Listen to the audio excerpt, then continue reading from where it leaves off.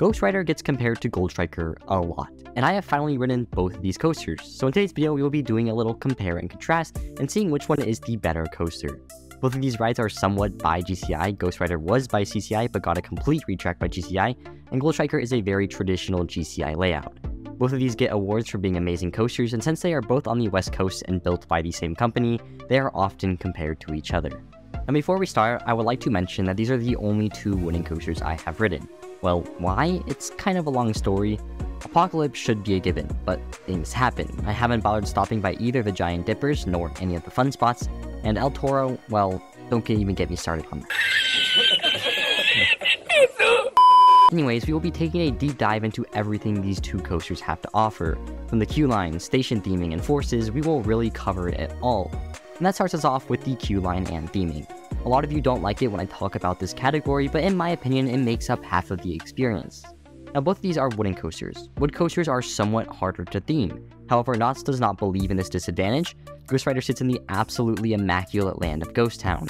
The queue line itself has great views into this land as well as a cool entry into a tunnel. The stations of these two coasters are nearly identical. They are both wood structures that play into the whole wood coaster feeling. I like Ghost Rider's better because it looks cooler and has more room on the platform, but I'm not going to count that against Gold Striker.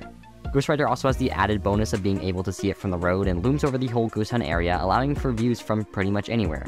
One thing that I have to give to Gold Striker is, I do like their logo better, so take that as you will, though it's a super minor factor. So Ghost Rider has better theming, it however lacks in operations. Both Ghost Rider and Gold Striker use GCI Timberliners, which I have to say are very comfortable train designs. On the other hand, Ghost Rider has some of the worst operations in the world. I'm talking like Six Flags X2 operations. It's that bad. Gold Striker can be hit or miss. I came on an absolutely dead day, and they were still running 2 trains, so I was quite happy. Now, the ride experiences are somewhat similar. Both coasters start out with a little pre-lift section that turns a 180 out of the station to get to the lift hill. Personally, I like Ghost Rider's pre-lift section better. It is just a right turn with some laterals, but you're going by the queue line and through some nature. Gold Striker's pre-lift delivers slightly more laterals and a little bit more variation because you turn left and right, but I don't think it makes up for the loss of scenery. Now, as you are climbing up the lift hill, here is a fun fact. Ghost Rider is actually taller than Gold Striker by 10 feet, but both of these coasters have the same exact drop height of 108 feet. And that brings us to the next point. Which coaster has a better first drop? Both of these rides have enclosed lift hills and first drops, mainly for noise reasons. This makes for great head choppers all around, and each ride really deserves a point here. Both of these drops have a slight turn into them, Gold Striker's being a bit more prevalent. Both of these drops give good pops of ejector airtime, and I think it's a little more prevalent on Gold Striker. Therefore, it has the better first drop. Gold Striker also has the advantage of a sharper turn, which provides more laterals and a pretty crazy experience pulling out of that drop. Now, out of the first drop, the layout starts to really diverge. Ghost Rider hits a camelback and comes into a 180-degree turnaround. Gold Striker hits a series of turns and a really good airtime hill, and probably the only time I ever feel true ejector besides the first drop. Okay, now here's where I need to sit you down and tell you that we are okay, and people have differing opinions, and I just have a different opinion. But it is super hard for me to feel airtime on a wooden coaster. What? Bro, what are you talking about, man? I have no idea if that makes sense or if other people have even had the same thought as me, but I feel like the jackhammering just makes it hard for me to feel airtime. I could be tripping straight balls, but I don't know, I just don't feel it and can't really help it. It could be the GCI Timberliners, but like, who knows? That means when Ghost Rider says it has 14 airtime moments, I really only feel like 2. And Gold Striker, I really only feel it on the first drop and first airtime hill. Anyways, I do like this section on Gold Striker better because of the good pop of airtime and the sharp turns. Ghost Rider does have the camelback, but it honestly doesn't do much. The turnaround, however, is absolutely crazy. I'm going to talk about this now and mention it from here on out because this is what makes Ghost Rider stand out above every other wood coaster. Ghost Rider has a bunch of turnarounds, like a crap ton. It's basically an out and back layout in the shape of an L, if that makes any sense. Now, the best part about this is, the turnarounds are barely banked, so you get the most relentless hammering lateral Gs, and that's why Ghost Rider places in my top 10. This first turnaround is one of many that gives off this feeling.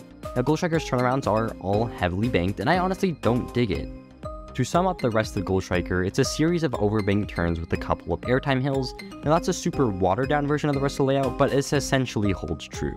I feel like each airtime hill delivers a little less than the prior one. The best airtime moment in the whole coaster was his first speed hill out of the first drop. The turns are good, the pacing stays solid, but I think the forces just kind of die off here in a way.